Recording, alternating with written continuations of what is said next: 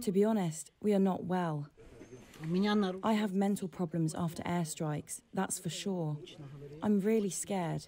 When I hear a plane, I just run away.